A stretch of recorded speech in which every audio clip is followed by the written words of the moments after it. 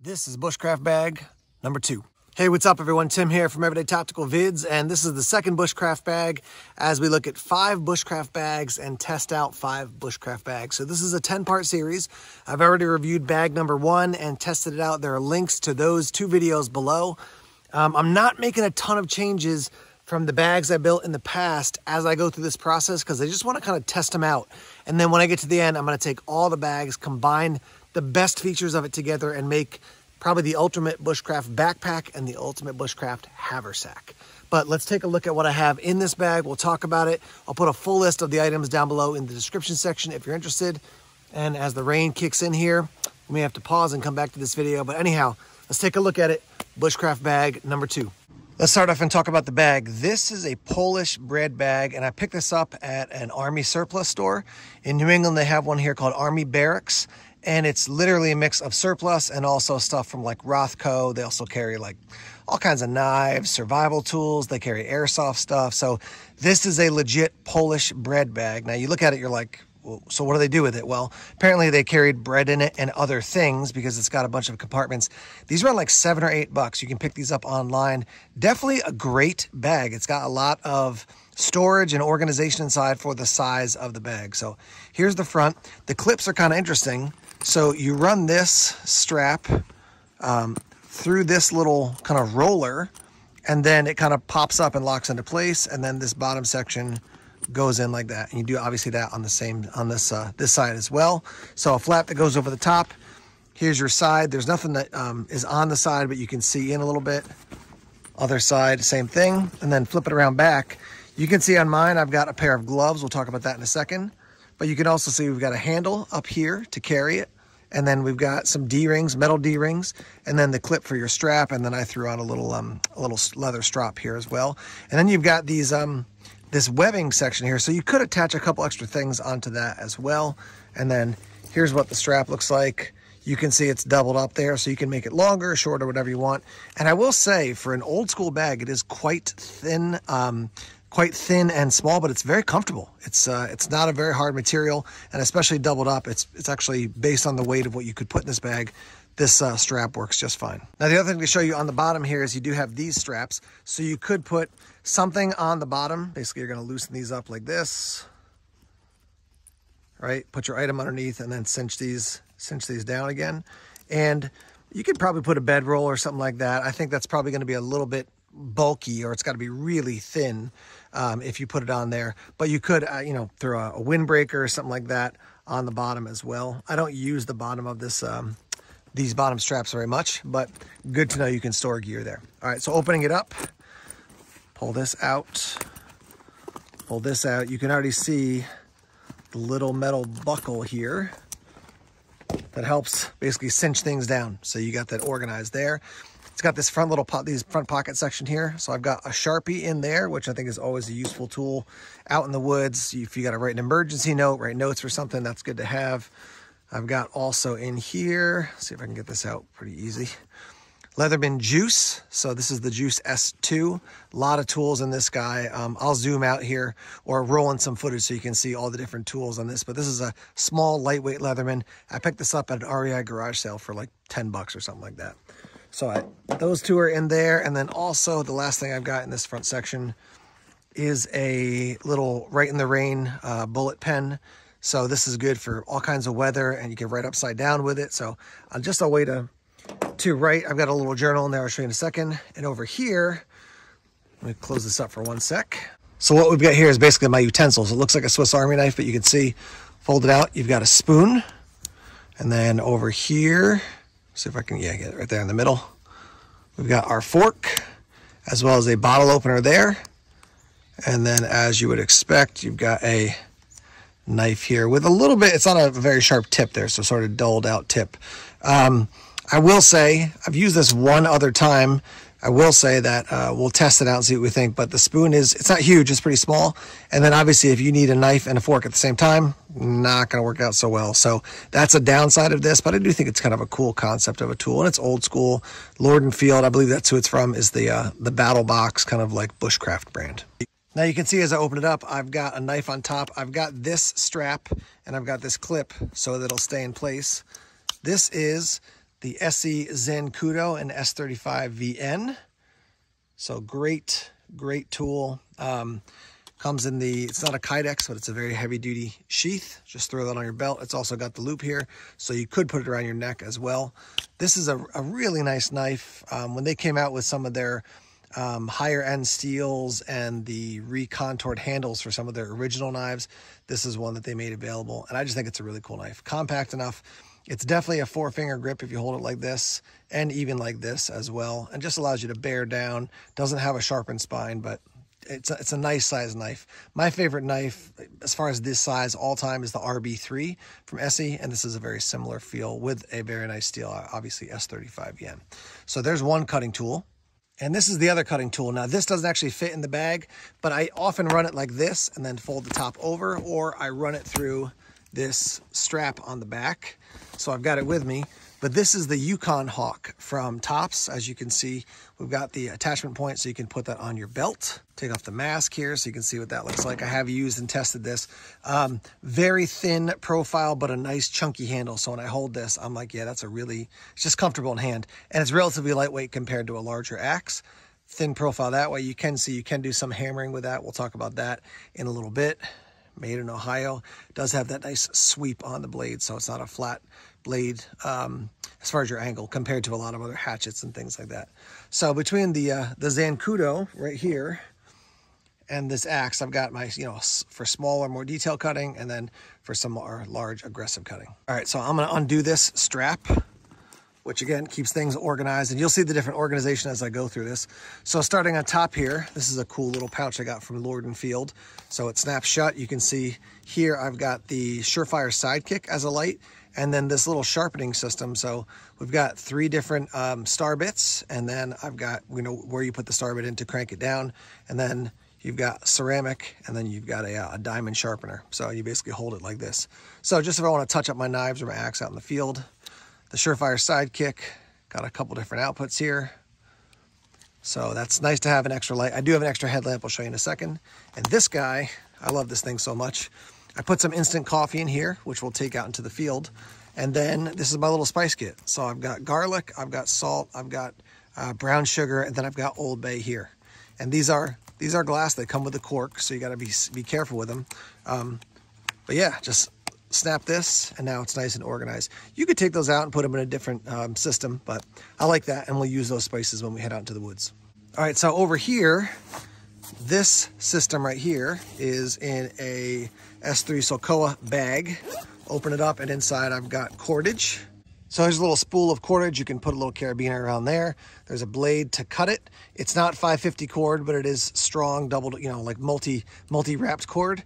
And then you could put something in here, which I might throw a little fishing kit in there, some fishing line, a couple other lures maybe or something in there.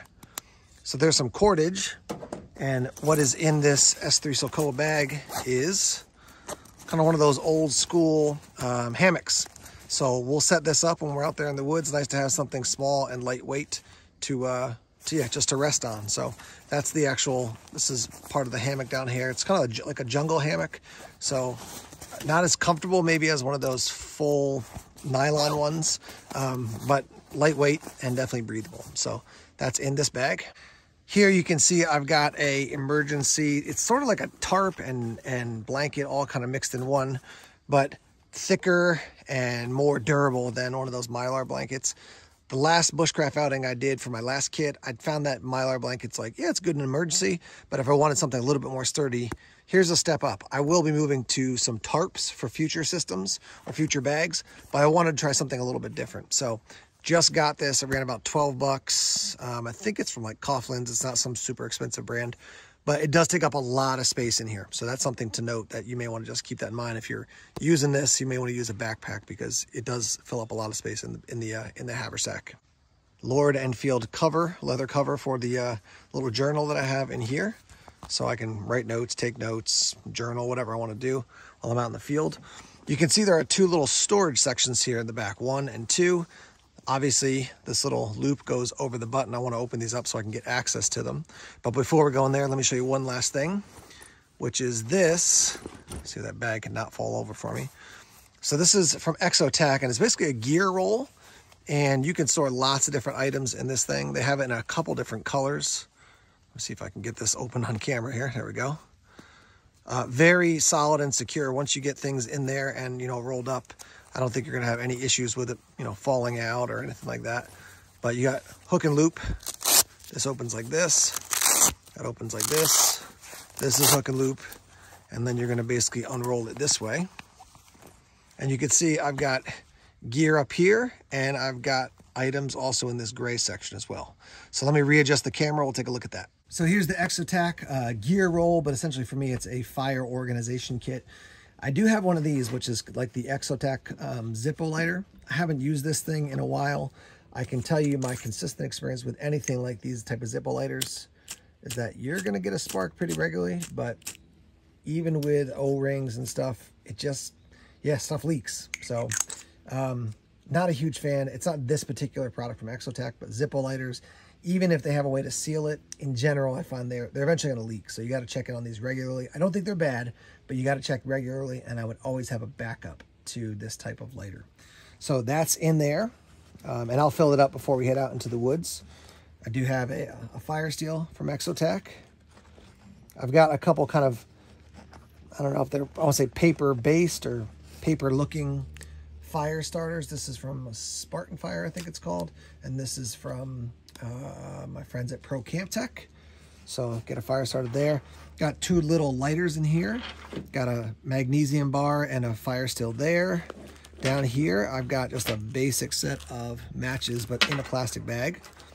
Open this up. You can see I've got a bunch of fat wood here to use. In here, I've got, oh yeah, this is a fire steel, but these are actually, there's actually an arrowhead in here that you can attach to something. This is from Lord & Field as well. Great item to just throw on your neck. This actually, you can use this. I gotta unloosen it, but this has got a cutting edge because it's got, it's an arrowhead, so you can use it to cut and also to start fire. So that's kind of a cool thing. You can see a little tin here in this one when I push this out. This is from Pro Camp Tech, and it's some more of their fire starter, basically some chopped up fat rope stick, one of their original products. Here, let's see if I've got a stone in here. This is kind of fun. This is legit flint and steel. So flint and steel, if you want to try that, that's a fun way to get a fire started. And then down here at the end, I've just got this little basic folding knife, again from Lord & Field. You can see I've used this to strike fire steels with the back. You can see that's a little beat up. But also if you want to cut up some of the fat wood or other things, now you've got a little blade in your kit. So that's my my fire kit for the Bushcraft bag number 2. All right, back into the bag here, these last two little pockets. So back here, I've got some tin foil. Always good to have that available for cooking or whatever you want. And then I've got this, which is really cool. My last kit, I had a Wazoo Survival bandana. This is also from Wazoo Survival, but this is edible and medicinal plants. So that is cool. I always like to have one of these for having a bandana or shamanic scarf is always helpful for, making a splint, collecting items, whatever it might be. This is a cool thing. And you could see like medicinal cook, tea, cordage and weaving, vitamin C.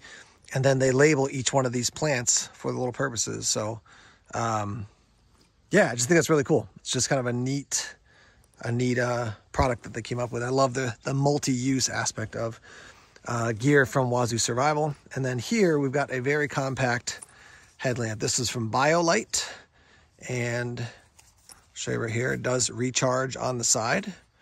And then you've got a couple different outputs. I don't want to blind the camera here when I turn it on, but you got red, you got the normal, you got the flashing, that flashing. And I think we might have a couple different outputs here. Yeah. So it's got that infinity loop, goes down, goes all the way back up, and then click it through and it'll go off. So there's my headlamp for when I'm out in the woods. I did mention already that I've got a strop. Got to be careful that this doesn't get soaked in the rain. So I'm probably going to put this inside, but I just threw that on. It's got a little clasp there, so I can do that. Over to this side, I've got probably the most classic bushcraft saw out there, Baco Laplander. Not super expensive, but a great saw. Does have a little lanyard there. Had this for a long time, still working awesome. I do have a whistle, just an emergency whistle. Good to have anytime you head out into the woods, just a way to get somebody's attention. This does have a little clip on the back too, which is kind of neat. I like that. I've got a clean canteen bottle, and there's your cap. And then it also has, just like my first kit, this one has a nesting cup as well. So slides in like that. These nesting cups are great. Got a handle. They've got, see if this one has it. Yeah. You can see measurements on there. So that's what that system looks like. This is from the Pathfinder school. I think this is just one that I bought online or got in a kit somewhere or got from a, you know, battle box or something like that. Got a little bag here. I'll show you that in a second. Over here in this side pouch, which is here, right? So 2 little pouches here and a side pouch here. And then there is a side pouch on this side as well. I don't think I have, oh yeah, I've got a couple things in there. I'll go to that in a second, but I do want to show you this. So I've got some hooks and some nails.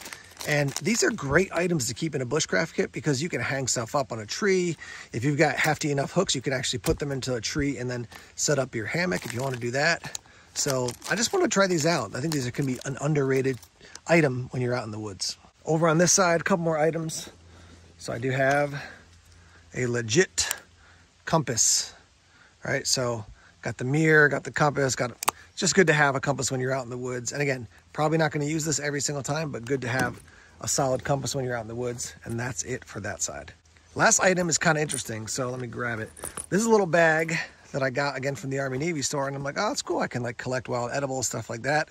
And then I looked at it in depth the other day and realized, oh, this is kind of morbid.